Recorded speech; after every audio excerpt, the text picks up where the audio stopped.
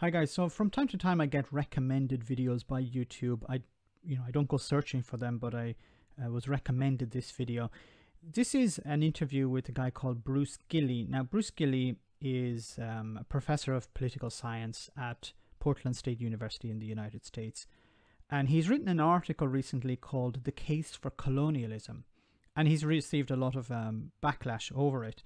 Now, he's a political scientist. He's a professor of political science.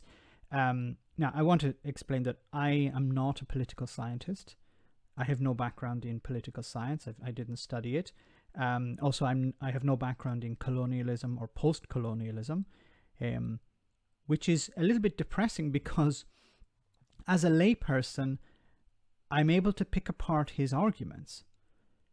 Now, that doesn't say a lot for his position, but let's hear what he has to say and I'll come back with some comments. Before we get into the stuff about cancel culture and free speech and the ability for academics to debate ideas, what is the case for colonialism exactly? Because colonialism now seems to be a sort of, it's like writing an article saying the case for Nazism to many people. Yeah, the case for colonialism is that colonialism not only made people better off, more free, it allowed them to live, survive. Okay, so it made people better off. Now, I don't know if these criticisms are legitimate or not, but which people are you talking about, Bruce? It made people better off. It made people free. Which people? Because as far as I know, there are two groups when we're talking about colonialism. We have the coloners and we have the people who live under that system.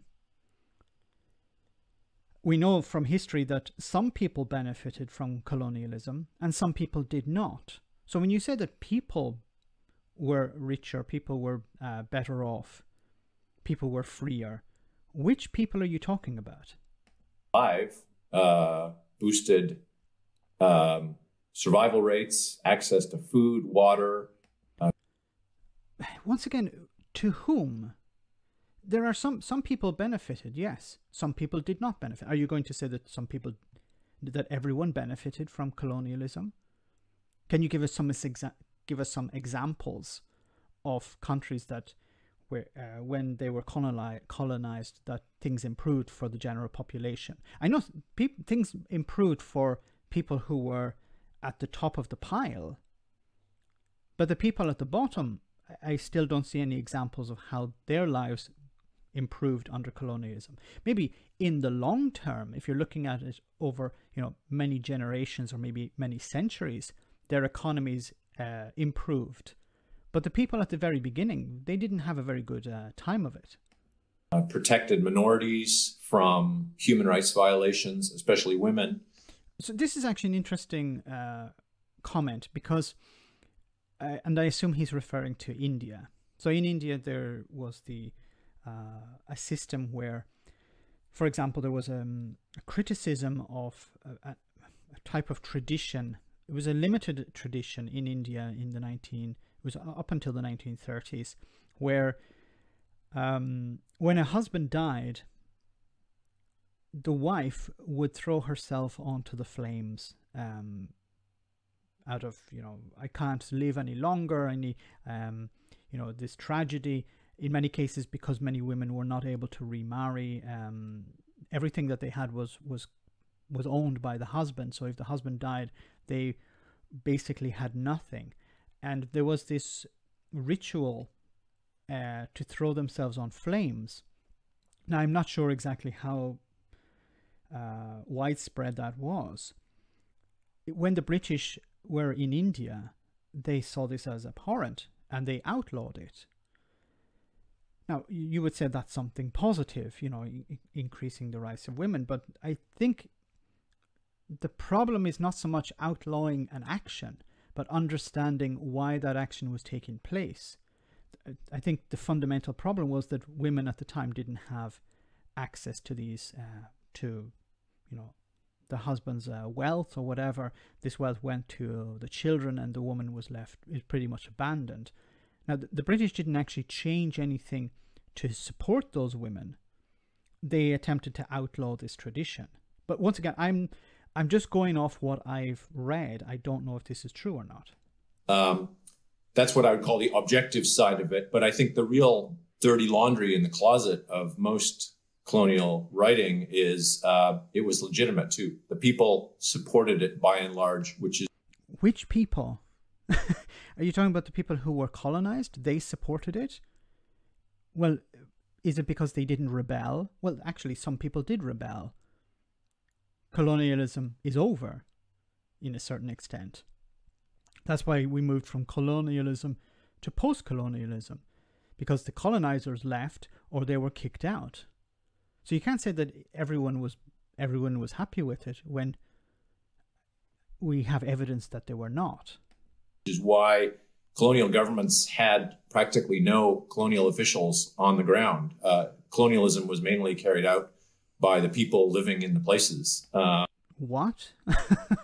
So when I'm just going from what I know, and I don't know if these criticisms of mine are legitimate, but if we look at India, for example, and India is just one country that was colonized by the British, and there are other forms of colonialism. Most countries in Europe had colonies, and I'm just taking the British as an example because we generally know a bit more about them. The governor, or the people ruling, I should say, the people ruling India for most of the time were not Indians. They were British. The British put British people in to India to rule the country. Now, at the lower levels, yes, there were Indians operating the system. But at the top, it was British. And that's what I call the legitimacy argument. So those are the two key pieces. Once again, this guy is a political scientist. He's a professor of political science in a university. And his arguments are basically, everybody benefited when that's clearly not the case. Everyone was happy when we know that there were rebellions. And the people at the top were natives when we know that people at the top were not natives. They were British, or they were from the country. Like, we can look at pretty much any example. Any country that was colonized, the people at the top, the people, who had direct connection to the home country, were people from the home country. Or they were puppets generally, but not generally people from the local population. We could go on ad nauseum. I have a 40-page bibliography of research that supports that conclusion. And I understand that many people disagree, and they should. And we should be engaged in constant debates on this. And I don't expect it will end anytime soon. The question is, what does it say about a school of thought when it's afraid to hear counter-arguments? Well, I don't know what you're talking about. Look, once again, I'm not presenting counter-arguments so much that I'm just questioning what you're saying. Because, once again, we don't... what you're saying doesn't make a lot of sense from a logical point of view. The evidence behind rebellions, the resistance to colonialism was very strong. And let me take an example of something I know even better. Ireland. Ireland was colonized by the English for hundreds of years. Are you saying that the people who were in charge of Ireland were Irish? No, they were British. They're English, sorry. Was there resistance from the Irish? On numerous occasions. Were the people happy that they didn't have, for example, the right to vote? They didn't have representation in Parliament? No, they were not happy with that. So when you're saying that people were happy, people got... And generally the population in Ireland, the situation for them economically did not improve during colonialism. Some would argue it got worse. So I don't know what he's basing his arguments upon. Like, colonialism is extremely complex, and you can't just make blanket statements to say, look, everything was better for everyone, when it clearly was not the case. Speaking of the counter arguments, a lot of people who've studied history, perhaps not very much, but have studied it, would say, well, what about the treatment of starting with, let's say, take Christopher Columbus' arrival in North America and Central America, the treatment of the locals there, the treatment of the Native Americans from there on in, the British Empire's conquests and oppression of people around the world, obviously slavery, the transatlantic slave trade. I think you're mixing up different things here. What Columbus did was, to a certain extent, not in North America so much. And once again, I'm not an expert on this, but as far as I know, that was not really colonialism. That was more about conquest. Of course, colonialism there's aspects of conquest in colonialism, but I think you're mixing up many different things here. And then the slave trade is something more about commerce than actual colonialism. It depends on how you define colonialism. The conquistadors in South America, surely all of that was bad, Bruce. You wouldn't challenge that, would you? I would, actually. So first... Okay. I was actually expecting him to say, no, of course those things were bad. Of course slavery was bad. Of course, taking... bringing viruses into the United States that destroyed the Americas, that destroyed the local population, was a bad thing. But first of all, most of what has been built up as kind of a constant oppression, starting with Columbus, was anything but. Columbus was actually very sensitive to the locals. There's a new article you may have seen in The Spectator showing... I'd like to see some evidence. You can point to The Spectator, which is a conservative right-wing newspaper. That's not evidence. Can we see some evidence that Columbus treated these people with respect? And let's say it's actually difficult to get to that, because we have to look at, okay, something about evidence is that at the time we didn't have unbiased sources. We had oral traditions from the natives, and we had very biased pro-Christian, pro-Spanish and Italian conquistador propaganda. So of course they would say, we were taking religion, we were taking Christianity, civilization to these barbarians. That's the way they would present it.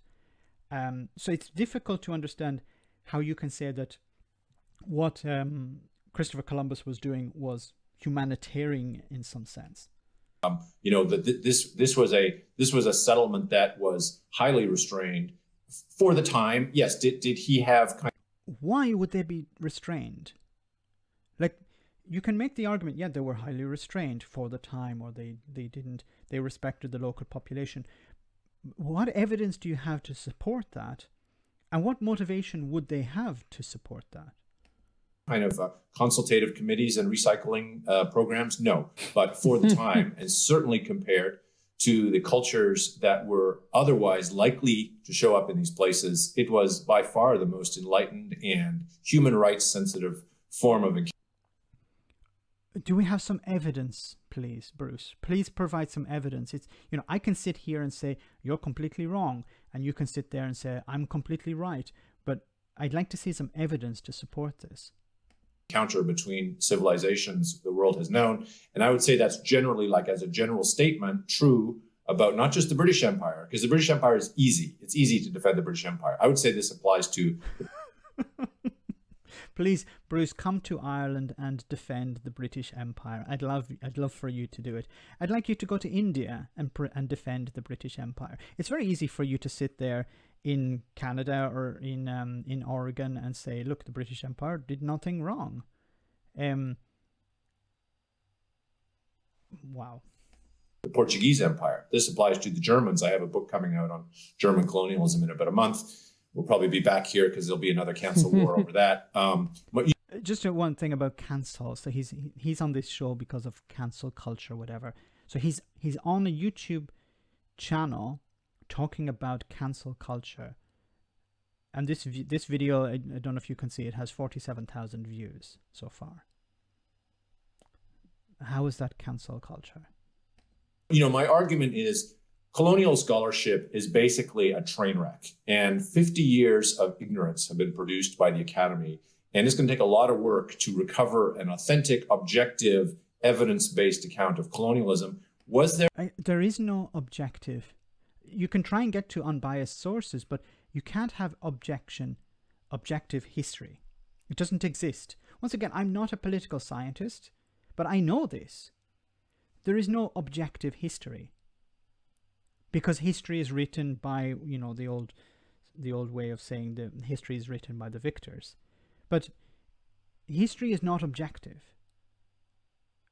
It's a collection of experiences put together, and we try to find out what more or less happened. I'm not saying that it's completely subjective, but it's not objective. There is no objective history. There a lot of bad stuff that happened, during which half of the globe was ruled by 5 countries, billions of people over hundreds of years, and billions of interactions? Of course there was, but this is called selection bias, when we find out those little incidents and then decide that they invalidate the entire experience. I don't know of a... What was the objective of colonialism, in your opinion, Bruce? Was it to make the world a better place? Or was it to strengthen generally European nations? Was it to make them more powerful? Was it they were looking at other empires and they were saying, we need to become stronger, and people in other countries that don't have the military power to resist us, they don't have the resources to fight back, we need to take their resources from them. We need to enslave their people if necessary, because we're fighting something bigger. We're fighting, you know, the British Empire. We're fighting with the Germans. We're fighting with the French. We're fighting the French. We're fighting the Germans. We're fighting the Dutch. We're fighting the Portuguese. We have to, you know, slavery, taking resources from other countries. It's a means to an ends. That's the way they saw it. But once again, I'm not an expert, and once again, my criticisms may not be legitimate. But tell us, what was their objective? Because if you're saying their objective was humanitarian, then why didn't they act in a humanitarian way? If you're saying their objective was to raise all boats, then why was there massive wealth inequality? If your suggestion is that it was about delivering democracy, then why did democracy exist in Britain but not in the colonies? Why did the Americans, for example, have their War of Independence? A single case, and I would say not a single case, where we would say that people would have been better off had the colonialists not arrived, and taking into account also. Okay, but what you're doing is you're looking back at how things resulted, and you're saying, well, if the colonialists didn't arrive, then things would not have improved. But we don't know that. How can you make an assertion, not even an assumption, it's an assertion that things would have been worse if the colonists hadn't arrived? But we don't know that because the colonists arrived. You know, we don't have another universe to run this experiment through. We have the universe that we're in. Like, I honestly don't, like, do you have a model that you can construct to say, look, this country was colonized. In your opinion, things got better. If it wasn't colonized, things would have gotten worse. Please show us the model that you have to demonstrate this assertion of yours. So, you know, the horrific things that happened in these places, both before colonialism arrived, what would have happened had a different set of colonizers shown up, which almost certainly would also been gun-toting Westerners, but without the accountability to governments that actual imperialism had. What accountability? He's making assertions here. There was accountability. They were civilized. They had order. But you're not demonstrating, you're not showing any examples of that. Can you give us some examples? And the great historical amnesia. What happened after the colonialists were suddenly forced out? Not a pretty picture over the last 50 years. Okay. Max, take a deep breath. If you go into a country that has a certain culture, let's look at modern examples. For example, Libya or Afghanistan. Afghanistan is probably a better example. So the Americans went into Afghanistan. This is a form of, people will say, you can argue with me about if this is colonialism or not.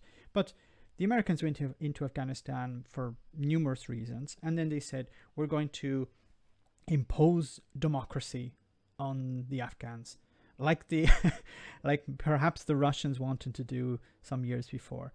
Of course, it was a different argument there. But so the Americans were saying, we're going to impose democracy. We're going to democratize Afghanistan, kick out the Taliban and put in democracy. Not really. That wasn't really the real motivation, but that was the official argument.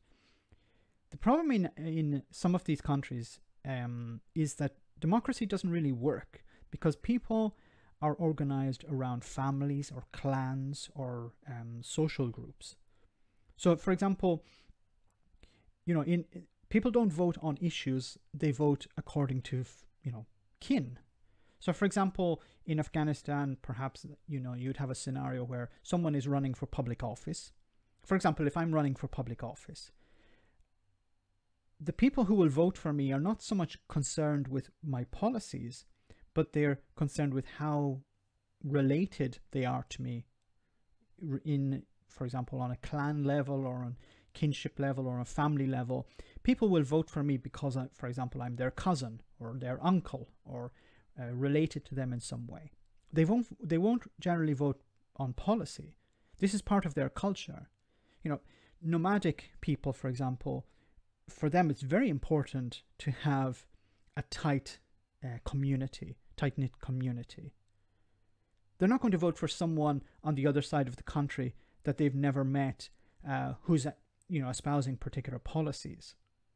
We in Europe, generally, I hope, we generally vote for people based on the policies that they represent. Of course, their connection with the local community is important, but it doesn't have to be a blood relative. What's important is that they're doing something for me. They're representing me in some way.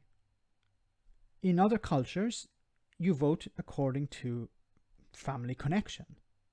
Now, if you're imposing democracy, that's not going to work because people will not vote according to policy, they'll vote according to kinship.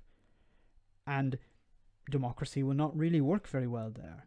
So when you leave, you impose democracy, then you leave, you're going to have chaos because you'll have mass corruption, you'll have factions fighting both politically and militarily. And the colonists would say, oh, well, look, we delivered them democracy. They were incapable of using this tool. Once again, I'm not criticizing the people in the country. They have a different culture. Sometimes democracy is not the best tool for them. They're better organized around family units or clans, for example. So the idea that, colonialism is a perfect system, but when it's removed, it's chaos. Well, that's their fault. Do you think part of the problem is, Bruce, is that you make a case for colonialism, and in a lot of people's heads, what they think is that you're making a case for slavery? Yeah, or genocide, or what about? So I call this the "what about" arguments, right? Well, what about the Mau Mau? What about the Herero? What about the Maji Maji rebellion? What about Tasmania, right? And so this is kind of what I call whataboutism. So there's two answers. No, there's not really a whataboutism. Whataboutism is something different. My God, I have to explain.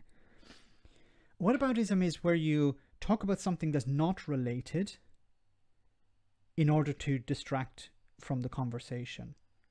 If a rebellion took place within a colony, then we're still talking about colonialism. Now, either Bruce doesn't understand what whataboutisms are, or he's pretending not to understand what whataboutisms are. To whataboutism, yes, a lot of bad stuff happened, and there's no excuse for it, and it was a failure of accountability mechanisms. Sure, great. Failure of accountability. So when the imperialist state puts down a rebellion and kills people, that's a failure of accountability. Accountability to whom? Accountability to a foreign state. So if the governor in your colony, who comes from another state, oppresses you and you rebel, and he puts down that rebellion, who do you have? Where is the accountability? Can you vote this person out? No, because in generally you wouldn't have the right to vote. Can you put in your own people? No, because the system is designed to keep the local population out of power. What are you talking about? Accountability. Accountability to whom? Once again, I don't know if my criticisms are legitimate, but a lot of this doesn't make any sense. The second question is, though, I often look into these whatabouts more carefully, and I discover there's not much whatabout to be found there. So, as I said, I have a book coming out on German colonialism. I spent a lot of time talking about the Herero-Nama wars in German Southwest Africa, as well as the Maji-Maji rebellion in German East Africa. These two things are supposedly irrefutable evidence for why German colonialism was a terrible thing. And I find both claims empty. You're injecting opinionated arguments into something. Look, was a bad thing. Who said it was was it? Once again, I think this is very lowbrow discussion. He's using a lot of subjective language here, and he's supposedly a professor. Was a bad thing. Was it anti-democratic? Can we use some different language here? Now, people will disagree with me. I have no problem with that. I draw upon the scholarship of many people who do agree with me. That's part of what we do in academia. So you're drawing on scholarship. I don't care about scholarship. What evidence do you have to support your positions? If you're going to say that colonialism was good and we don't have a model to show, how a country would have existed without it, then your position is based on flimsy evidence. So, the bigger issue is, why are we so scared to have these debates? Why is the mere mention of an opposing viewpoint, reason to rush to the cancel culture office and instigate an investigation? No, but nobody has a problem with you talking about these things. You are a political scientist. You work in a university. So you have a very big platform. You have written an article. It's been published. You're talking about The Spectator. I don't know if your article was published in The Spectator as well. So you're talking about people are trying to silence me, but you're publishing articles. You're being interviewed on this channel. There seems to be a sort of creating a sort of phantom menace, like this cancel culture he's talking about. People are trying to cancel me. People are trying to stop me from speaking. Now, let me just tell you why people are trying to stop me from speaking. But this whole issue of colonialism, it has been debated for a long time now, for decades. He's not something new here. But once again, the arguments that he's making don't seem to be backed up by any evidence. He's just making blanket statements that everyone was better off under colonialism. And then when you give him an example, for example, what happened in Ireland or in the United States, the US, North America, or India, then he'll say, well, that's just whataboutism, which it isn't. Whataboutism, once again, is something different.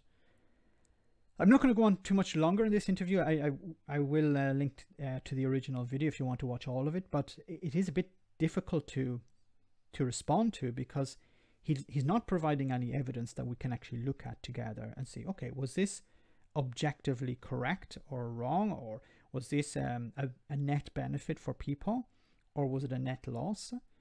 But we've seen how colonial governments have put down rebellions, have oppressed people, denied them rights. Once again, just give me an example of an operating democracy within a colony, where you could actually choose who ran the country. Give me some examples of that. Otherwise, I think your argument, once again, is built on sand. Let me know in the comment section, guys, what you think. As always, your comments are greatly appreciated. Thanks a lot.